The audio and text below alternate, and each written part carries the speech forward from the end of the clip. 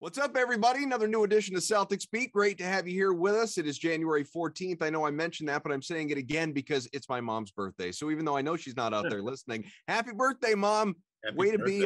I'll text you later on. We're going to get into a whole lot of Celtics stuff. We got Mark Murphy of the Herald, good friend of the program. Of course, Evan Valenti. I'm back here with you. Missed last week's show. Evan kind enough to take the reins on that one with Chris Grenham. So that was a very emotional show, Kaufman. If you had, I couldn't believe I all over Twitter, people were talking about how emotional it was. Out of all the shows you could have missed, like that's the one I feel like you should have been a part of. You know, like that was such a coming right off that Knicks loss. I mean, it was right after the loss. It was like I was on fire that night. I was texting you all night.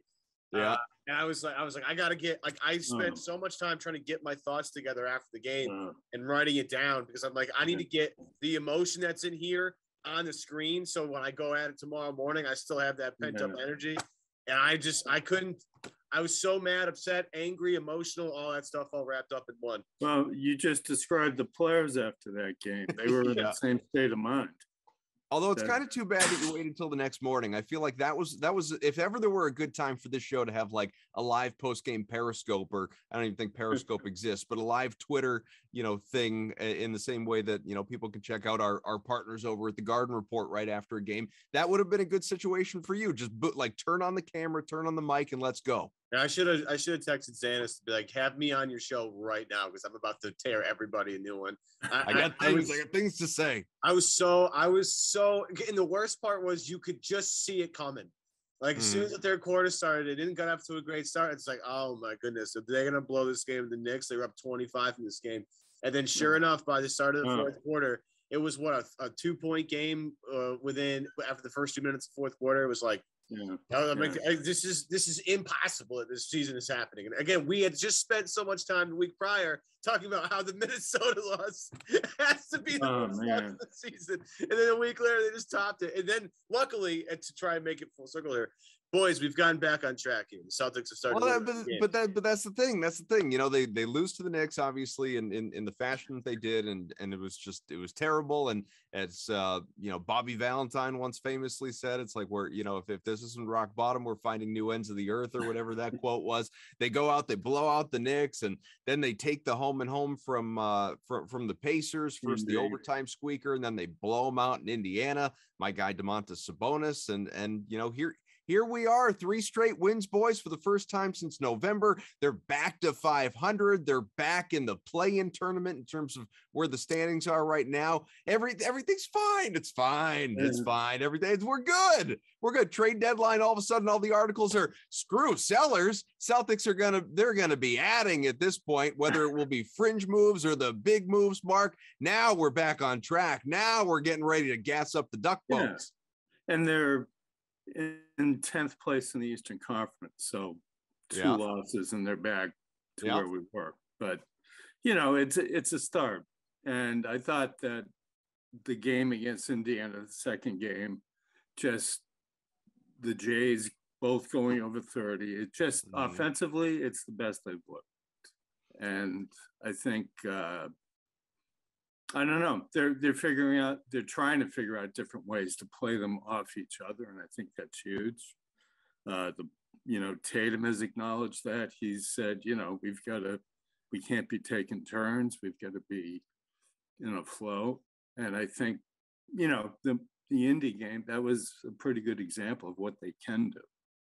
So like you said, they both go for 30 plus. It was 67 combined points. They're both averaging well over 20. They're great when they are on the floor together, despite what people may say or think. And, I can't even fathom how tired these guys must be of being asked if they can coexist and if they support one another. Like you're never, regardless of how they may really feel. And I actually do believe that what they're saying is true, but let's just say that you don't. Let's say that you believe that they're just saying the right things and they don't really necessarily want to play with each other long term. Who out there believes like I'm going to be the guy to get the quote? They're not going to walk into the trap. They're not going to say it. They will never say it so long as they are together. They just won't. They won't. It's not going to happen. They're both too smart to do it. Right. You might get little little sort of inferences or whatever, but like if you're looking for that big banner quote, you got to go over to Marcus Smart, or you got to go to Captain Accountability, Ime Udoka, or like you're not going to get it obviously from Tatum and Brown. And then you have the little things, right, Mark? You have like the post-game Twitter spat with Tatum and Kendrick Perkins and our guy Nick Gelso getting involved, and other people stoking the flames. And I don't know, I have so many different thoughts on that we won't explore all of them, but among them, it's just like Nick had suggested, well, what's a superstar or an all-star out there doing, searching his name 30 minutes after a game and responding to Perk because he didn't tag him on Twitter. First off, I would be inclined to believe, I would like to believe Jason Tatum is not sitting there on his phone after a loss or after a game of any kind, unless he maybe goes for 60 or something, and actually searching Twitter for his name to see what pops up. I think what's far more likely and realistic is, somebody saw it and texted it to him or said it to him, and like, hey, look what Perk, a Celtics alum, is saying about you. And then he reacted. He shouldn't have reacted. Jason Tatum should not have reacted to that. One, it wasn't that bad a tweet. He just pointed out that he didn't shoot particularly well. Brown did. It wasn't like calling him out in the way that Tatum took it. But also, and Perk is right about this, whether Tatum or anybody else across the league, players today are kind of soft. They are kind of soft and feeling like they need to react to every little thing in negative criticism. But I think we also need to remember these guys are young. They're young. He's a guy in his early 20s. Sure. But just as an example of a guy who has, people tread on his nerves on social media all the time, Kevin Durant. I mean, the guy has such a thin skin, and he is a guy who Tatum looks up to, and I'm sure he also looks at his activity on social media. But well, that's a mistake. Don't follow Durant on social media. Don't go ISO like Kobe. Don't. No, but I think that Perk at this point does occupy a little real estate up in Tatum's brain. I think it's, he reacted to it. He reacted the last time. Perk took credit for it the last time. I don't know. Has he taken credit for it again? Or? Not that I've seen this time around. Okay. All right.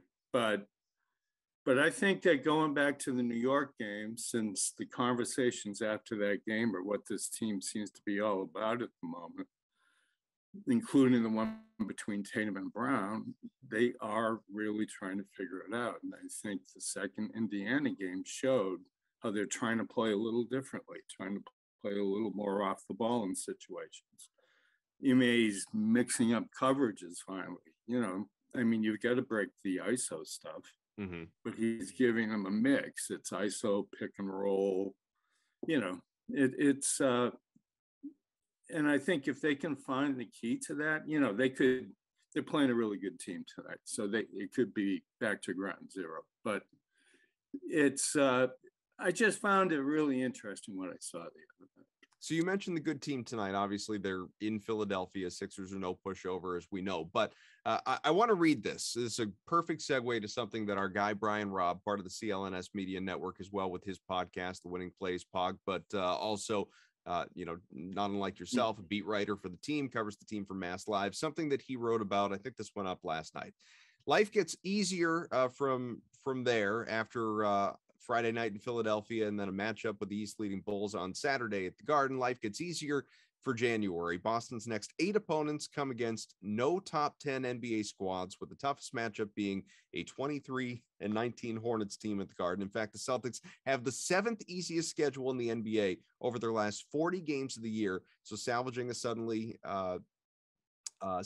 season suddenly doesn't seem so far-fetched. From a big picture standpoint, the metrics for the Boston roster is somewhat promising, despite them being underachieving from a record standpoint. They rank 5th in the NBA in defensive efficiency, allowing 104 points per 100 possessions, despite the disastrous start to the year at that end of the floor. They have a plus 1.7 net rating on the year, which is 12th in the NBA. I'll just add as well, it's 9th on the Dunks and Threes website, right there with Chicago, and that's a website that is even better in the aggregated data because it takes strength of schedule into account. Just a point behind the likes of the Nets and Sixers. Boston's fourth quarter woes have cost them countless games, 3-11 in games decided by 5 points or fewer. They've actually been competitive in almost every game this year, despite the flawed roster. And list, the stats and everything goes on from there from B-Rob. So I read all that just to say this. Is it possible, Mark? Is it possible? And this is like the green teamer, green rim glasses, looking for what... How much of this has just been bad luck? Like their net rating is better than it was last year. The team is worse, but the net rating is better. We just haven't seen it click the way we expected to see it click. How much of what we are seeing the first half of the season is bad luck? No, it's not bad luck. You don't blow 25-point leads with bad luck. You blow those leads with lack of toughness. I mean, they've been a very mentally fragile team, and that's what they're working on now. I think the Bulls, they led the Bulls by 19 points earlier this year and lost. That's what they're trying to do now is, again, against Indy, I think Indy's biggest run was an 8-0 run in the second quarter, but they cut it down to, they cut it tight. And the Celtics, for the first time, really just immediately hit back with a 14-4 run. So, they're regrouping better. Yeah, if you listen to Scal on that broadcast, he was getting nervous consistently, I'd say, throughout the broadcast, and every little mini Indiana run, Scal would be like, oh, they got to get a stop here and a score in the next possession. They got to find a way to stop this run because you understand we've watched this for a couple of months now. Boston finds a way to just lose focus and not execute. It turns into a toilet bowl offense, and that affects them on the defensive end. The one thing I'll say about the Indiana game that I liked a lot was how much Boston and especially Jaylen Brown pushed the ball in transition. And, I know Kaufman, me and Lamb have been going crazy about this. Boston, for some reason, doesn't run. And it doesn't make any sense because they have a lot of young guys with a lot of young legs that can take advantage of getting up and down the floor. And it's not like their young guys are, their young guys are wing guys, the guys that can handle the basketball. So it's not like their young guys like some center who can't start a fast break by himself. It's Jaylen Brown, Jason Tatum. Those guys can run. So when, and in Jaylen, I think last year, now I could be slightly off about this, but I've always said that Jaylen, once he finally realizes his potential and he tightens up his dribble a little bit, it's going to be an absolute nightmare in transition because of the way his body is built. He's very athletic, very strong upper body. He can shield guys. And so now that he's been able to tie up his dribble a little bit, I think he was top 3 in transition points last year. If he's not top 3, he's close to it. I know he was up there throughout most of the season, but that's something where if you can find a way, if your offense is stalling, and Boston's offense, as we've seen all year, stalls, their spacing's terrible sometimes, and Ime hopefully tinkers with lineups to get it to be less of a problem. But if your offense is stalling, Mark, isn't it a good idea to try and get some easy baskets by getting a rebound, getting the outlet pass, pushing and trying to get layups, or at least go to the free throw line? I mean, that's you look at it, and I'm not trying to say that the season's turning around here, Mark, but since we've kind of used that last Indiana game as a microcosm to say, here's what's possible. Here's what's possible. Boston using Jaylen and Jason as guys using actions off each other to create offense, and then also using transition to get yourself easy buckets to stop runs. Because as we've talked about, defensively, Boston very good so far this season. They have lapses, everybody does, but for the most part, they're good on defense. And if they get out and run and steal 12 points a game that way, you won't blow 25-point leads to the New York Knicks. Right. And the other element of that transition game that they should be taking advantage of a lot more, they've got a monster rebounder at the 5 who's a great passer. Why aren't we getting more outlet passes? That kind of thing. That just just adds to the transition offense. But defensively, it is going to be the key. That's going to trigger their offense, and that's where they should be. Like I mentioned, the defense is sitting top 5 defensive efficiency anyway in the NBA. The offense is still in that lower third. It's 22nd, 23rd, 24th, wherever it exactly sits right now. Now, this is, and you mentioned my buddy Landman, Evan. This is something we've been talking about going back to the start of the year. I never thought Boston, we all knew going into the year, especially based on the offseason moves, the Celtics had the potential to have an elite defense this year. And so far, for the most part, so good. Cumulative overall stats, that's where they're at. They're defending at a very high level. The offense has been far worse than what I expected, though, Mark. I thought they'd be middle of the pack, 15th. Not, it like maybe scratch the top 10, get to like 11, 12, certainly not elite, but middle of the pack. I did not see them as a, lower third, bottom 6 or 7 offense. So how much of that are you, based on, what we're just hearing from Evan, obviously, and what you were talking about, how much of that are you expecting to, water find its level, or do you feel like they generally are what we've seen this year?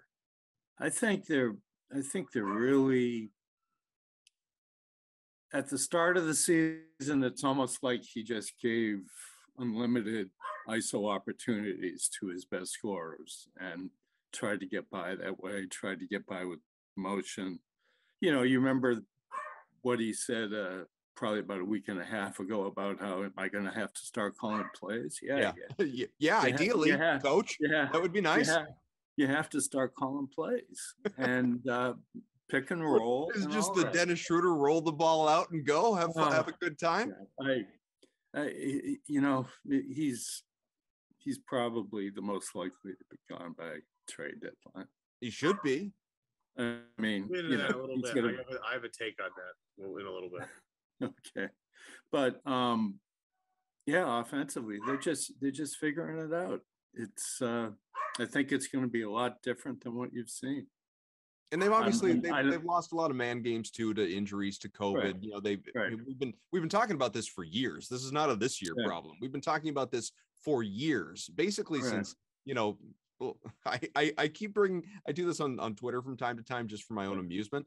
But there are just so many things like bad luck things. We were talking about bad luck. There's so many bad luck things that you can just you can trace back to like the moment Danny Ainge traded Isaiah Thomas.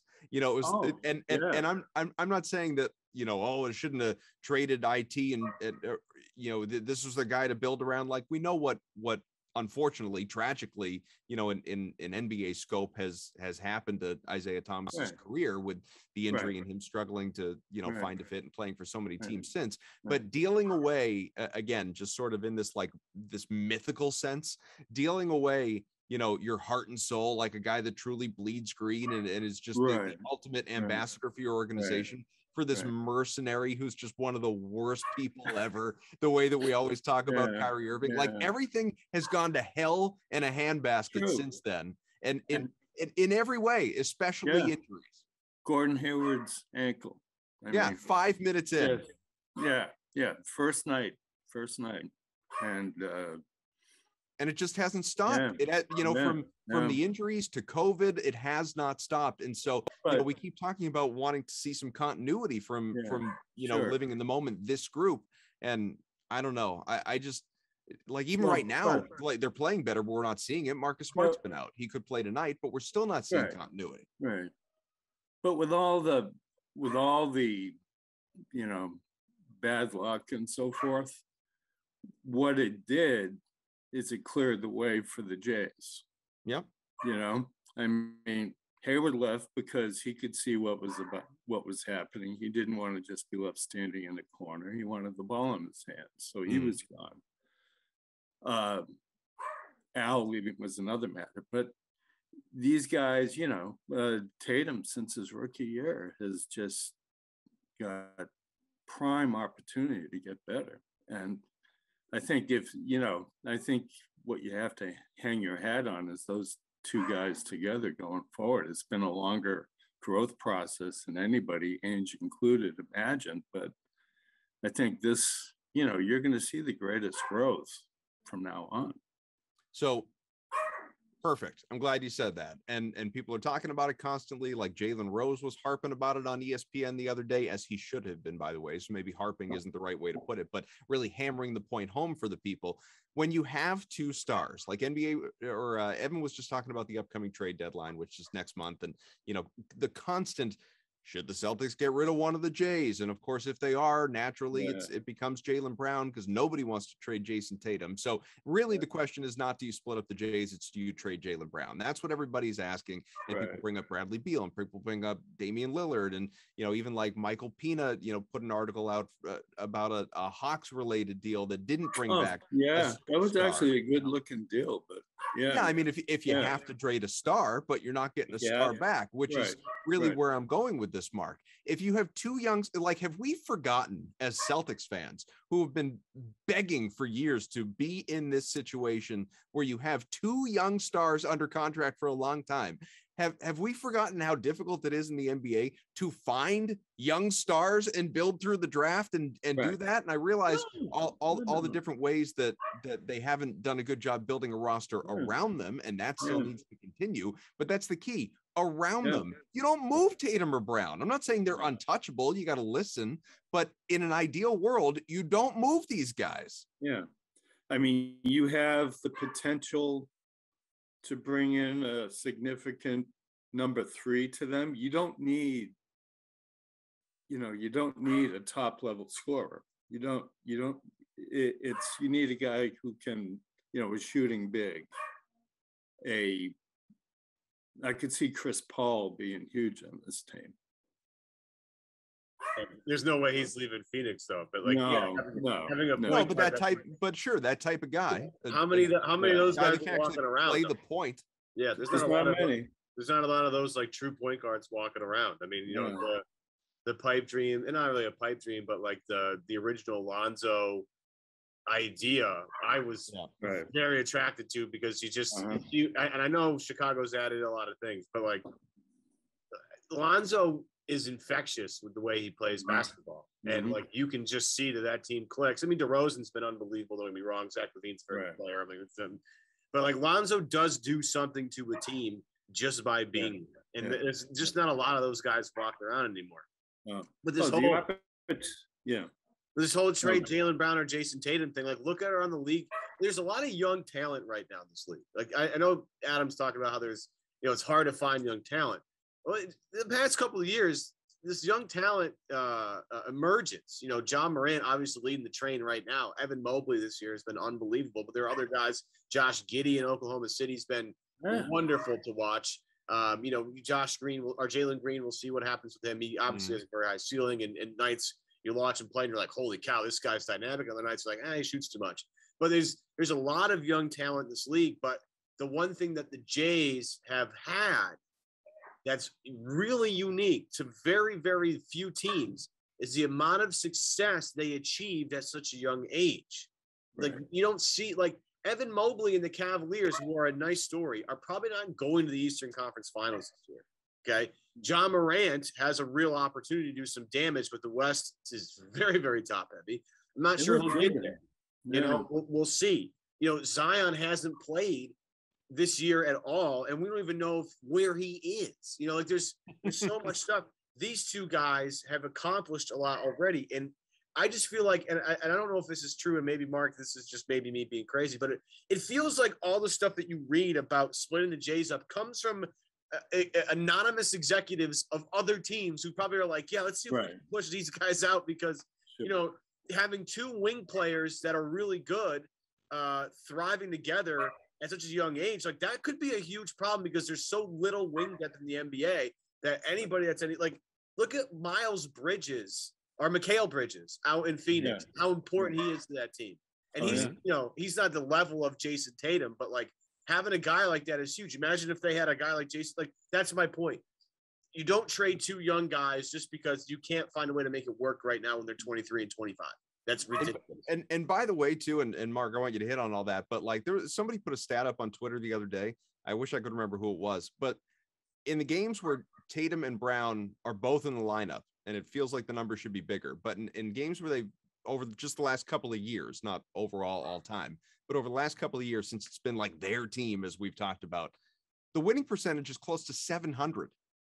Yeah, I mean, they win far more often than they lose in the regular season with those two guys available. But excuse me, whether it was Tatum, missing a lot of time last year with COVID, some time this year, Brown, obviously with the various injuries, including, so much of the end of last year, like there just hasn't been a lot of time where they've shared the floor.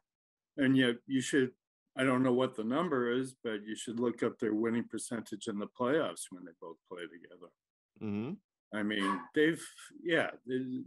to all this experience you guys are talking about, it's invaluable. Why would you cut that short now? It just doesn't make any sense. Jason Tatum is going to be a top 5 player in this league eventually. And Jalen is going to be top, 15, 20? I mean, he's 10, maybe 10. The encouraging stuff, like I was talking to my buddy the other night about Jalen and why I would not trade this guy. Jalen gets better every year, no question. The 22, 11, and 11 he had the other night. I mean, look, I love Jaylen Brown. I think the staunchest Jaylen Brown defenders would never think that he would have 11 assists in a night. Ever. Right. Never. No, but the thing that drove me crazy about that game were the number of turnovers he had leading up to it. He was averaging like 4 turnovers a game, something like that. 5. Okay, but so he turned it around in that game. I mean, if he can control that, my biggest question about him is I'm not sure he's really a playmaker. I don't know if you want to run a lot of actions where he has to set up the people up. No, I mean, those 11 assist games for Jaylen Brown, like that might never happen again. But I also don't want to see the games where he has 0 assists. Just go out there, average 4, and I'm happy. Honestly, that's I'm not looking for a ton from Jaylen Brown in that respect. Less me, more Evan. Let's talk NBA trade deadline, which is approaching. You said you wanted to touch on something with Dennis Schroder and among others. Mark, you brought it up. Schroder seemingly is a good candidate to go. To me, he has to go. He has to go. I mean, if you can get something for him, because he's not coming back next year. You're not bringing him back. You got him on a gift of a deal this year. He's helped out. He's been better than he's been not. But in terms of paving the way for the young guys, working on building within, seeing obviously what Pritchard, has the ability to be. I thought we saw it last year, but it took Ime an extra couple minutes. So seeing, Pritchard this year, when he's finally had an opportunity, use your young guys, get anything you can, get the bag of balls that Schroder can roll all out onto the floor and move the guy. It just makes sense, Evan. So here's my thing, and I texted this to you, Adam, earlier this week, and this is sort of my hot take, and Mark can fill in the details of what he thinks. But is there some robust market for Dennis Schroder that I don't know about? Because I mean, who the hell needs Dennis Schroder right now? This is the thing. I'm like, just the Celtics will trade Dennis Schroder and everything's going to be fine. I'm like, yeah, well, you got to find a trade partner for Dennis Schroder. I understand it's a small expiring contract, and he's a veteran that can come off the bench and give you points, and that's valuable. But we've seen it with Boston this year. It hasn't been always super smooth. So, Mark, my question is there actually a trade market for Schroder, or is this just wishful thinking on the behalf of Celtics Nation here? It would have to be a playoff team who needs the scoring, in the backup role. Otherwise, it's his contract. Some GM wants to get out from underneath something. You bring him in and he's off the books. I mean, wasn't there a report the other day? Somebody had linked Schroder to Minnesota. I could be making that up entirely, but I feel like I saw that. And that's a team that's sitting right now in the play-in tournament mix. That's a that's a team that's probably desperate to make the playoffs because they haven't done anything of any worth since KG was there. So, and that's the first KG go around the second one. And Anthony Edwards has really transformed that team and given them a real identity. So, I would, maybe it's a team like that that's desperate, and this has been Sacramento over the past few years where they're like, this is the inclusion of the play-in tournament has now allowed for more teams to think that they're hanging around.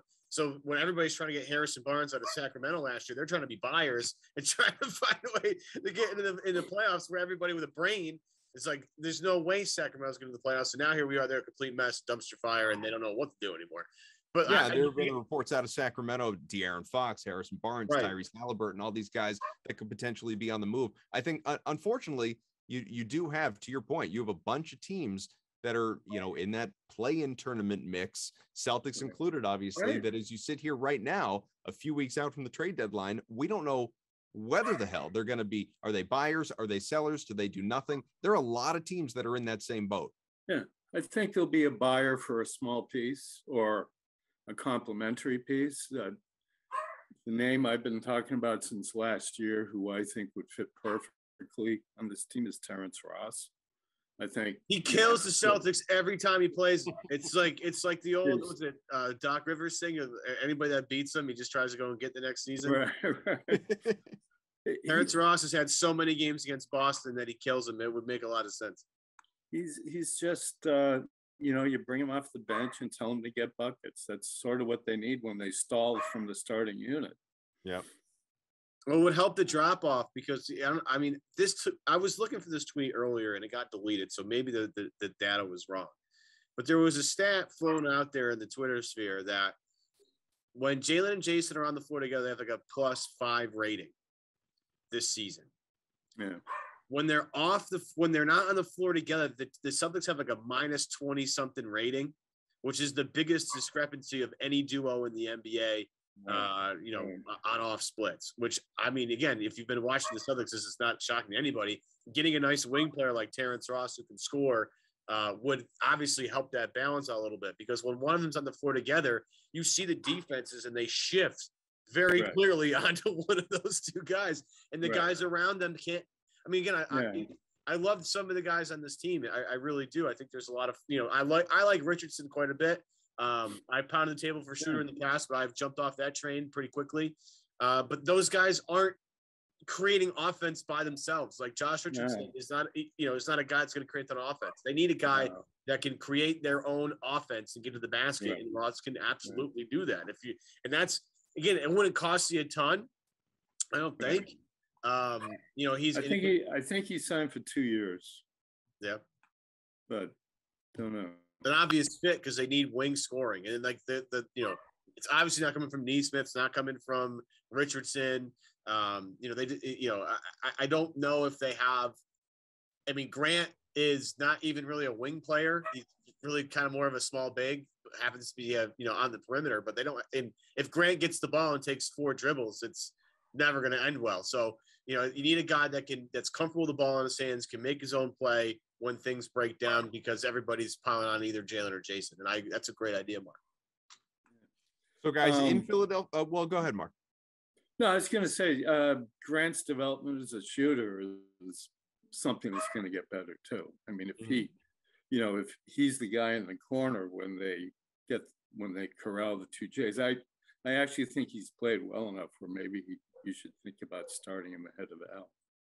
Lock him in the corner, cement those sneakers to the court in those 2 corners, please. The more of it, the better. So before we let you go, in Philadelphia tonight, at home against the Bulls tomorrow, I don't think I'm alone in believing the Celtics are going to take 1 out of the 2 of those games. So which one's it going to be? Which one is going to be the nice surprise game, Mark? I think tomorrow. I think the Bulls game. I agree. It makes no sense at all. It's like when they beat Phoenix and blew the doors off them, like in a 3:00 afternoon Sunday game, whoever it was. It was like they have a chance to get back to 500. They probably won't, because that Phoenix game. I think Adam, like literally quoting at this point, that show you were like, "There's no way they get back to 500 because that Phoenix game's sitting there. There's no way they're going to win that game." Yeah, as I say this means now they're actually going to win that game. This Bulls game has the same exact feel to that, where it's like playing Philly, then Bulls. Second night of back-to-back. The Bulls have been probably my favorite storyline all year, to be frankly honest with you. It's a fun team to watch. Would make no sense to beat that team considering how Boston has played this season, but that would absolutely be right on par for the course for this Celtics team the past couple of years. Well, you both left out one key detail as to why it's that Bulls game tomorrow night. It's because it's directly opposite the Patriots game and nobody's going to be watching. So the Celtics are probably going to have their best game of the year. Yeah. That's fair. All right, very good. So, look, we talked about it earlier. The schedule after these two, it does get much lighter. So the Celtics have a real opportunity to jump up that Eastern Conference. We'll see. As long as, you know, like, praise be to whoever it is that you pray to, that they can stay healthy, at least their key guys, and just give us a few weeks, give us 2-3 weeks of continuity. And I think that we'll actually see some good things from this team. Of course, Evan, he is here every week. I'm here as more often than not. And Mark Murphy, our good pal. Mark, thank you so much. We appreciate it. Thanks, guys. Okay. All right, Celtics Beat, folks. See you later.